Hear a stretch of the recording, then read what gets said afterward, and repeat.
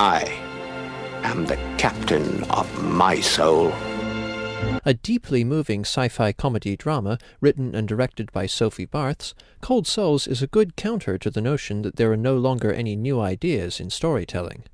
Paul Giamatti plays a fictionalized version of himself, who is rehearsing for the Chekhov play Uncle Vanya.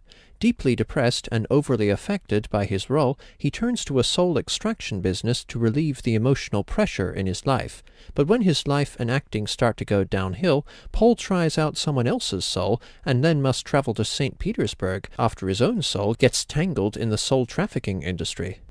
Cold Souls has touching, poignant drama and exceedingly creative world-building. I love the ideas at play here.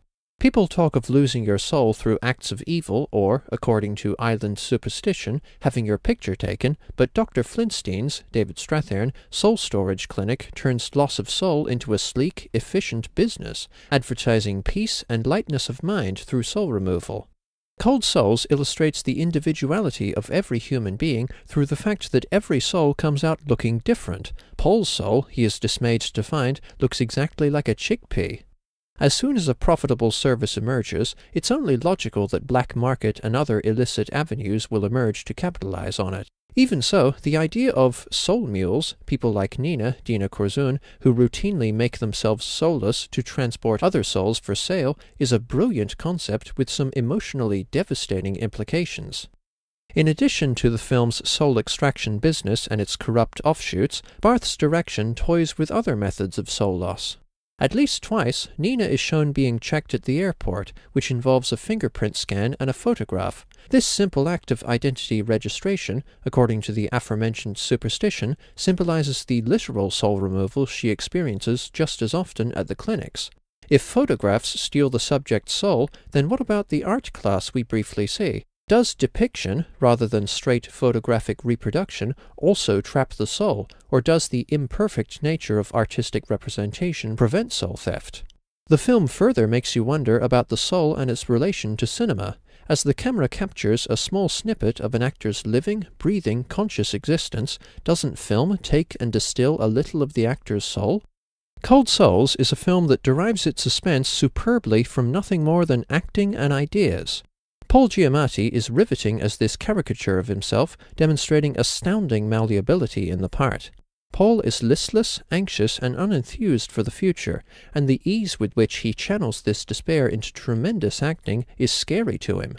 When he has his soul removed, Paul enacts a subtle yet profound change. Soulless Paul is unsubtle in his acting, can no longer be intimate with his wife, and lacks empathy.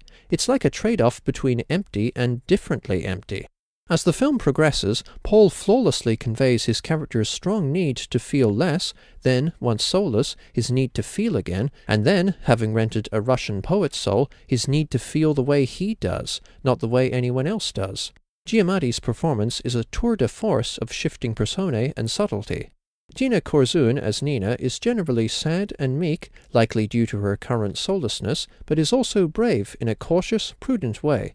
She and Giamatti form a moving bond as people united by similar circumstances, as Nina has gone through soul removal many times, and she is helping Paul reclaim his soul. As you learn more about soul extraction, you are also driven to consider who she really is, in the sense of what animates her.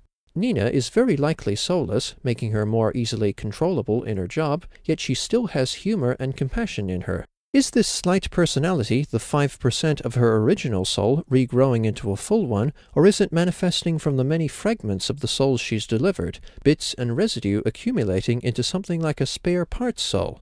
Nina could be parts of dozens of people or no one at all, which is a tragic yet fascinating idea. David Strathairn is a wise and patient figure who gradually, almost imperceptibly, grows frazzled as Paul's case gets out of hand.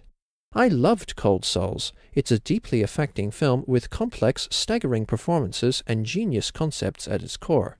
Cold Souls earns 5 stars out of 5. Thanks for watching. Cheers.